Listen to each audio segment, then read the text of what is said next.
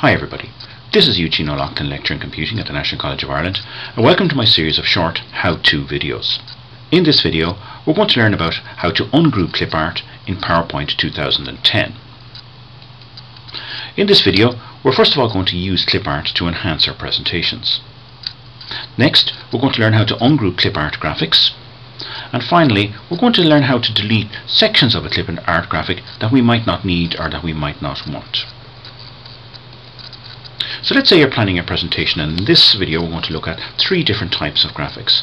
And I have a slide here where I want to put material about planning our holiday, and let's say I want to insert some clip art that's going to help me enhance my slide here.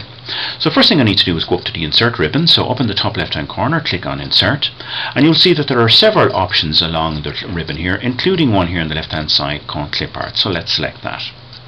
And this will bring up over on the right hand side of our picture different clip art objects that we will use. And let's say I want to add in a clip art for desert island, so I've typed that in here and I've done a search for a desert island, and I've searched through the available clip art graphics that are here, and I'm going to select this one here with a man sitting at a computer on a desert island. So let's click on that. The graphic is inserted on my slide, and I'm going to make it a little bit bigger so that we can see what we are doing.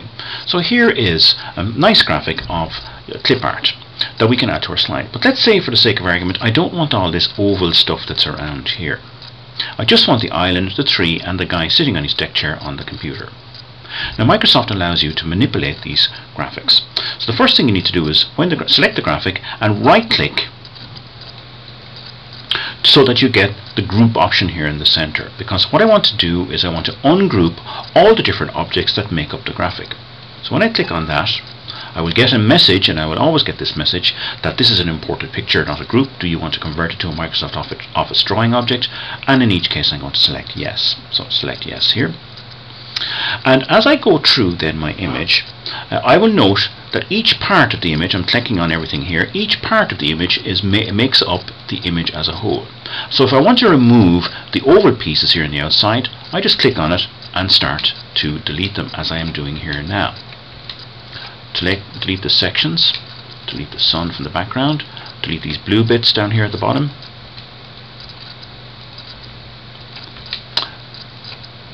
And I'm left with a small graphic here with just the pieces that I want. And I can move this, say, over to the left hand side of my presentation, and I can now continue to do my presentation and add in the rest of the content that I want.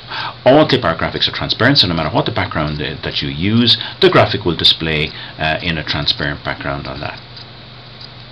Let's take a look at a second example here. Let's say a medical care presentation that you are doing.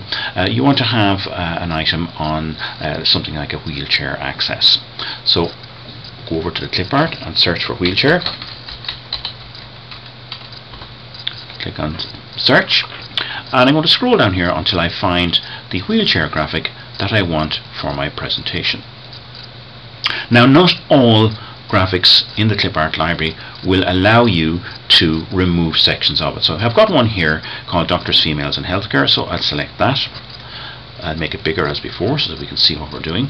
And I've got a graphic here with, again, some background parts on the graphic that I want to remove. So in order to remove those and just keep the nurse with the person in the wheelchair, right click on my graphic, select group, and choose to ungroup all the components of the graphic, and once again select yes when you're warned about importing the graphic. And as before, just click on the bits you don't want and delete them.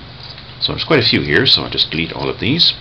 The background is going, get rid of these little circles,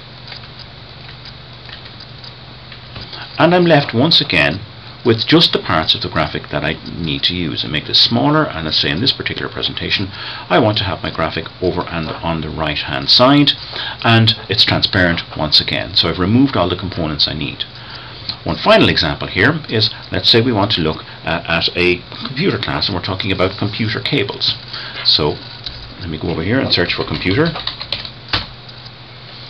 Okay, and let's scroll down here until we find a computer graphic that we want to choose, and here's one over here on the right hand side, a graphic once again that has some background information. And let's say, for the sake of argument, I just want the computer, the guy with the tie, and holding up the cable. So let's get rid of the bits we don't want. Right click, choose group, choose ungroup, say yes to the warning, and just one by one select all the bits that you don't need and remove them from the graphic. This doesn't require any special drawing skills. You just select the bits that you don't want. And here I'm left with the graphic that I can move around, transparent graphic, resize to whatever size it is that I want to choose, and I've now got the components of the clip art graphic that I can do.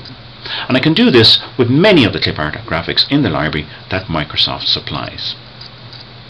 I hope you found this short tutorial useful. Thank you for your attention.